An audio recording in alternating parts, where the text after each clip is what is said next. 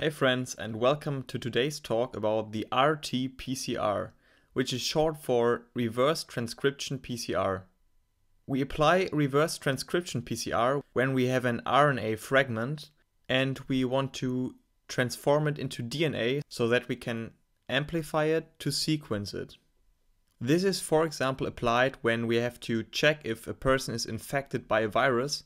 Since many viruses contain RNA, we first have to extract the RNA and with reverse transcription generate DNA, and then we can amplify the DNA with PCR.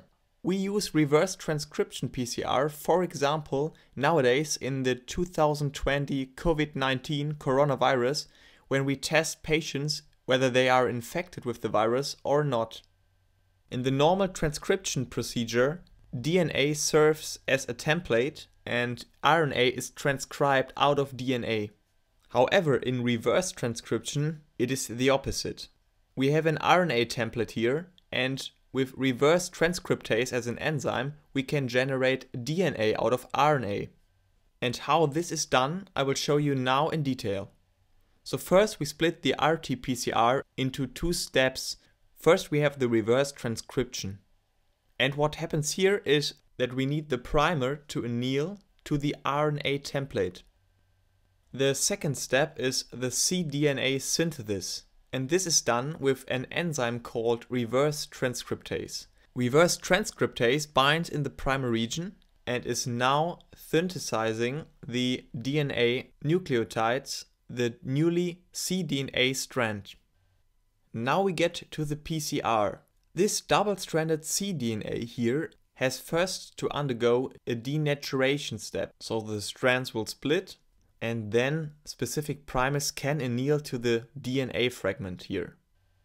A DNA polymerase, which is known from replication, can now join the DNA fragment. In most cases in the lab we use so-called Taq polymerase, which is very heat stable. The Taq polymerase can now synthesize double-stranded DNA. If we repeat several different cycles, we can generate multiple fragments of DNA out of one. If one DNA fragment serves as a template, in the second cycle we have already 2 DNA fragments, and in the third cycle we already have 4, and so on and so forth. If you want to know more about the PCR step, I made a video about that, which I just put in the video description. So you can watch the video where I talk about PCR more in detail later. Finally, I would like to conclude what do we need for the reverse transcription PCR when we go in the lab. So first, of course, we need our RNA sample. Secondly, we need the primers.